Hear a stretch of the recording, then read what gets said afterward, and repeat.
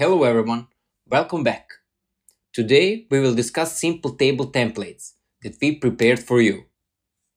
If you need to create tables quickly or lack ideas on how they should look like, we hope this video will be of assistance. Let's get started.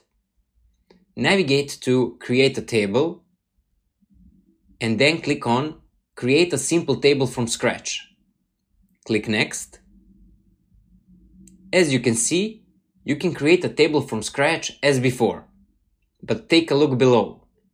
Now, you have the option to choose from different table examples that are already created for you. If you want to preview how they will look on the page, simply click on Show Live.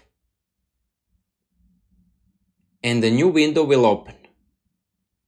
Since we selected the pricing page, you can explore other examples of pricing tables to find the one that suits your best.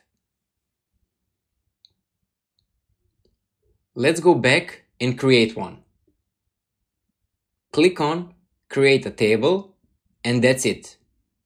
Your table is created. You can change trial to free, or change 1 to 2 GB. Click on any button and modify the URL